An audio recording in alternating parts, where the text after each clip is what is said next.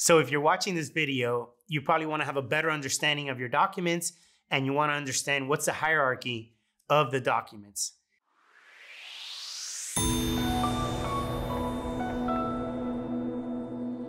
So I'm going to give you not just the hierarchy of the documents, I'm going to give you an explanation of what each set has within them, but make sure you stay to the end because there's one set of laws that actually trumps your documents. So let's talk about what's included in your association documents. So first you'll have the Declaration of Covenants, Conditions, and Restrictions. Then you'll have the Articles of Incorporation, Bylaws, and lastly you'll have the Rules and Regulations. The way I want you to look at it when it comes to the hierarchy is imagine a funnel. At the top is the CC&Rs, Articles of Incorporation, Bylaws, and then Rules and Regulations. So make sure you stay till the end of the video because I'm going to talk about something that actually trumps all of your documents. So what's inside of your Declaration, Covenants, and Conditions, or CC&Rs? So think of your CC&Rs as what you can and can't do within your property. So can you have a pet? That's a simple one. Can I paint my home a certain color? Can I install windows? Or roofs? What kind of roofs can I install? So many times that's where you're going to find the information that you're looking for of what you can and can't do within your property. Next is the Articles of Incorporation. So what's in the Articles of Incorporation?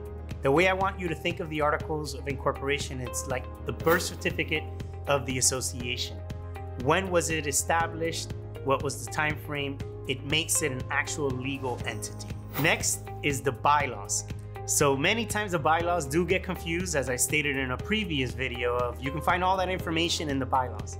But the way I want you to think of the bylaws, it's more of a how-to guide. So how does the association create a quorum?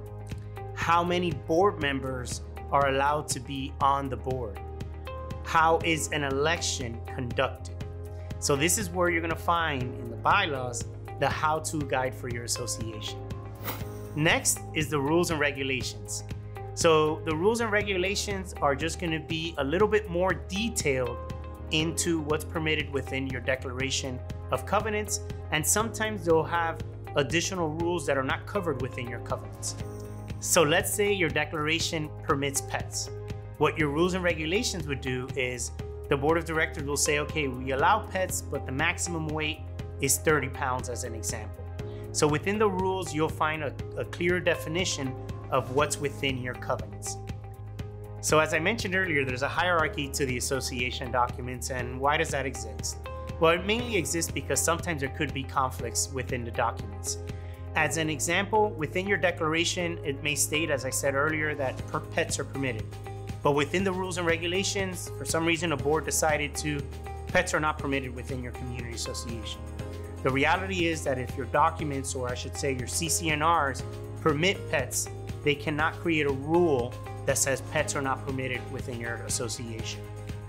Now, there's one important thing that trumps all of your documents, and that has to do with state and federal law. As an example of that, in some instances, we've seen documents that they have discriminatory language within them. Well, they passed a state law that states that if that's within your documents and you haven't amended that language, state law does trump that. So it's always important when you're making any changes to your association documents or you're reviewing your documents that you're working with your association attorney first and you're understanding that there is a hierarchy to your association's documents.